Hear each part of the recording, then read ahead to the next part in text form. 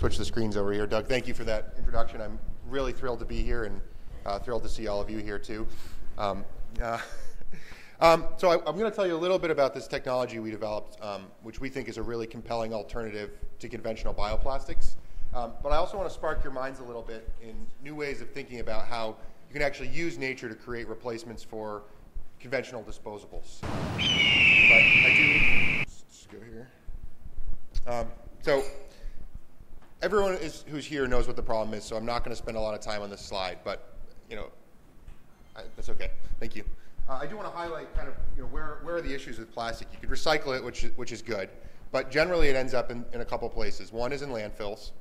Two, it lands on the ground, which means it gets into a waterway or a water stream, which is bad. And then the worst case scenario is when it actually gets into our environment, it does start to break down. But it doesn't break down in a sense of a conventional biological material, which can be a nutrient for other organisms. It breaks down into smaller and smaller pieces that lodge themselves in birds, fish, animals, and even your bodies. And really the issue with these materials is they're fundamentally uncompatible with our planet, right? They're just clogging up the Earth's metabolism. So at Ecovative, we see our goal as eliminating disposable plastics. Plastics are actually pretty amazing. I think there are some good uses for plastics, but it's in single-use applications where they get disaggregated. They end up at a lot of different consumers, and you're faced with the task of trying to collect them, trying to recycle them, that they really don't make any sense. So one way to solve this is to make plastics that fit into our natural ecosystem, right? Just like a leaf on a tree is a highly complex composition of polymers and other cool biological machines that turn photons into leaf.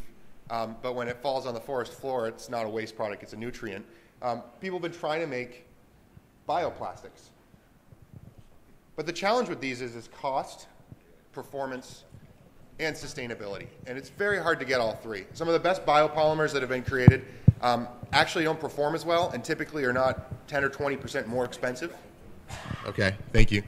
But actually could be 3 or 4 times the cost. And this is a big issue because, as Doug said, these materials are really building up in our oceans, on the land, and in our bodies. And we can't have 10% adoption. We need to really drive a fast adoption curve. And to do that, to get conventional industry to accept these technologies, you have to check all these boxes. And at Ecovative, we've realized that really the only way to do this is to cheat.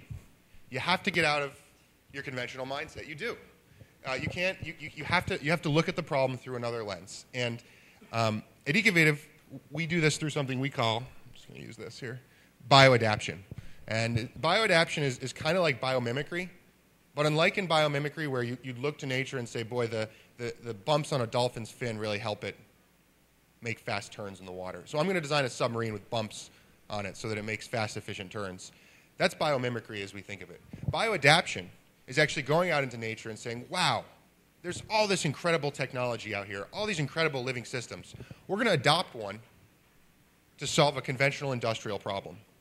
And I'll tell you just in a second how we've done that using mycelium, which is the root structure of a mushroom, as a biopolymer. So rather than extracting something from an organism, we use its entire body as the polymer.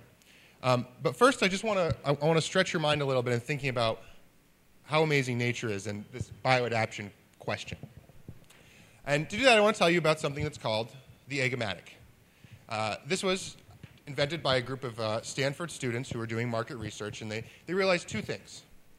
Keurig machines, these little coffee cup machines you get, which make coffee 1 single cup at a time, very popular. They're going like gangbusters. People are buying lots of these. 2, there's a big movement around local food. People want to have the freshest, localest, closest food. So they did this NBA thing, and they put it together and said, we're going to create a new home appliance, the Ematic. It's going to have these features. It's going to create 1 fresh egg per day, and it's going to use very little electricity. And now, imagine how cool this would be, actually. You go in your kitchen in the morning, you put your little egg Keurig cup in here. It's got half starch, half water. You put it in the top. You're a little sleepy, like I was this morning. It goes in. The Ematic vibrates, and out pops a fresh egg, right? Now, if you were to try and actually design this using conventional industrial technology, the way we make plastics, this would be a $1 billion process.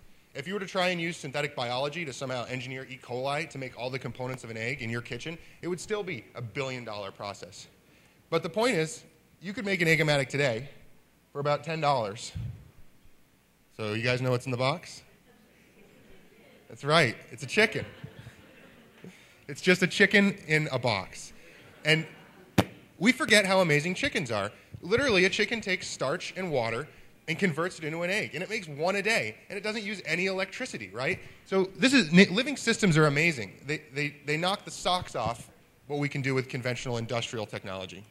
So Arthur C. Clarke says, any sufficiently advanced technology is indistinguishable from magic. And I would argue that a chicken is actually sufficiently advanced technology and is pretty damn magical. So why am I telling you about this, putting chickens in boxes? Well, part of it is actually recognizing the uncommon beauty in the common things around you. You don't think about chickens being amazing egg converters because you've grown up seeing them since you were very small, right? We just take them for granted, and we take a lot of our ecosystem for granted and forget just how incredible the services it's providing are. Okay, let's get back to mycelium. So at Ecovative, we're using mycelium actually as a glue. You would use a conventional plastic resin like styrene to make a foam. And at Ecovative, we've used this to create something we call EcoCradle, which is a low-cost alternative to styrofoam. And we do this by growing these mycelial cells through low-cost agricultural waste products and binding them into a composite. And it's a true bioadaption story. We're not extracting anything from the organism. We're feeding it a low-value feedstock. And we're taking a living system like the chicken from nature and putting it in a new lens. And this is actually a serious product. Dell uses it to ship their servers. Puma's using it to ship surfboards all around the world, including to Brazil. And we actually just partnered with the Sealed Air Corporation, which is the biggest U.S. packaging company, to build plants across North America and hopefully Europe. All right, yeah. So let me give you a little more details on how this actually functions. We start with a feedstock. Conventional bioprocesses start with a high-value feedstock, like a starch or a sugar. We use a low-grade feedstock, something like a corn stover, the byproduct of sugarcane production. We can even use a rice hull or a buckwheat hull. So these are the things that are actually thrown away from conventional agriculture. We then deposit the material into a mold and add these mushroom cells to it. It's kind of like making bread. And then over about 3 or 4 days, the mushroom cells actually grow around this material. They use the feedstock as the nutrient, but what they can't digest becomes embedded in the final product, producing a composite. So we're one of the few factories on the planet that not only takes a waste stream in, but uses 100% of it to create a new product. And this is actually a lot how natural systems work. So briefly, we'll start with a different regional feedstock. Our goal is actually to have formulations all around the world. So if you're in Brazil, you're using bagasse. If you're in upstate New York, you're using buckwheat hulls. You don't want to transport these materials a lot. I'm going to share this video. This is now 2 years old. So you'll see how our plant looked when we were really trying to figure this out. There's a lot of duct tape and old food equipment. We've just built another state-of-the-art plant. But we have a really simple process. I like to think of it as low-tech biotech. Those are the cotton waste products there. They get conveyed into a cooker, which sort of moistens the material. They run along this line. The material is deposited into these forms, which give it the shape. You'll notice we're using plastic, but we're using it in a reusable, controlled fashion. So these tools get used hundreds and hundreds of times in our factory. And it's actually when this tool is filled with the ag waste, the mushroom cells have just been added, and it leaves this clean room that our manufacturing process really begins. Because these parts sit on shelves for 2 or 3 days, and it's the mushroom cells that are doing the work, growing around these particles, actually binding them together. And in the end, you get, in this case, a corner block, which looks, works, and functions just as well as a conventional styrene packaging part. So I keep saying we grow these, we grow these, we grow these. I want to just give you a little sense of what this looks like. So this is a time lapse. We took 5 days of growth, condensed it into about 30 seconds. And if you watch these little white dots, these are the mycelial tissue bits. And you'll see they actually start to expand and extrude throughout this in a 3D matrix. And just like a biological system, it's an exponential growth curve. So it starts slowly and finishes strong. And that's how we actually adhere and grow our materials together. In this example, growing a corner block for steel case. So this is really turning industrial processes on their heads. We're building giant indoor farms to grow cost-competitive alternatives to regular plastics. And we're doing it not by trying to match the properties of a conventional polymer, make the same chemical composition and then run it through the same extruders. We're actually having to reinvent from the ground up how an industrial ecosystem will work.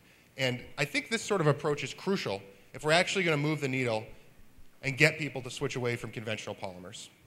And we've talked a lot about disposable plastics, but at Ecovative we're actually adopting this platform to things like building construction. We're designing a flip-flop with Puma right now, since those tend to end up on beaches. And we're even working on auto parts. This here is a insulation for the Ford Mustang race car. But there's a lot of other things in the world that are made out of plastics. In fact, plastics, as you said, Doug, were the future in the 60s. It's become the predominant platform that people design in. And at Ecovative, we realize we are not going to be able to hit the nail on the head for every application.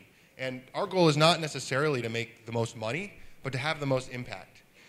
So what we've created most recently is something we're calling the Grow It Yourself Kit.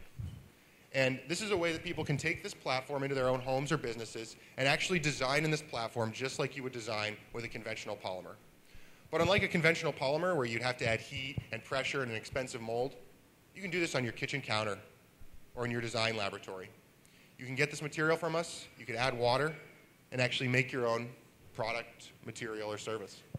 So just as an example here, we did a beta of these last month. We sent these out to about 100 people around the world. This designer decided to make a small chair. He wants to build a bigger chair, but he started small. He took these particles we sent them, he added water. This is this ag waste material. And the fantastic thing is all you have to do is put it in a mold, let it sit for about 5 days, and it actually grows into the shape you want. And our hope is that just like people started designing in plastics 40 or 50 years ago, people will use this platform to design in mushrooms and create a whole range of materials, whether it's disposable plastics like for packaging or door stops or whatever else you're seeing in your life that is made out of plastic but probably should be made out of mushrooms. So that's all I have on Ecovative. Looks like we're about 10 in. I have another bio-adaption story I can tell, and then maybe we can take some questions. So one of the things I've learned or I was forced to accept in starting Ecovative from one of my mentors is you have to demand more. So he helped us set our value proposition at Ecovative to not make a greener alternative to plastic. He said to me, Eben, you have to make it cheaper, you have to make it better, and you have to make it greener. That's the only way it's going to be successful. And it's scary to set those demands, but it turns out when you're inventing or innovating or changing a system, it's pretty much as hard to do it no matter what you set your criteria to be. So you might as well set high expectations. And while I'm thrilled that we're here focusing on disposable plastics, and that's what I'm spending all my time on right now because I really think it's one of the biggest issues we need to solve, I think we actually need to be thinking ahead and demanding more. Because a lot of the things we use around us are just as toxic to the environment, but they haven't yet hit that threshold in the global consciousness or the ecological consciousness of damage. And I'm talking about actually a lot of the equipment I'm using right now. This LCD screen, this computer, the phones in your pockets. They're use expensive rare earth minerals. They've got lead, they've got cadmium. And when these materials need to be recycled, it's incredibly complex to separate all the pieces out and bring them back to their constituent states. So the e-waste problem is going to be, in my opinion, just as big as the plastics waste problem in the coming future. So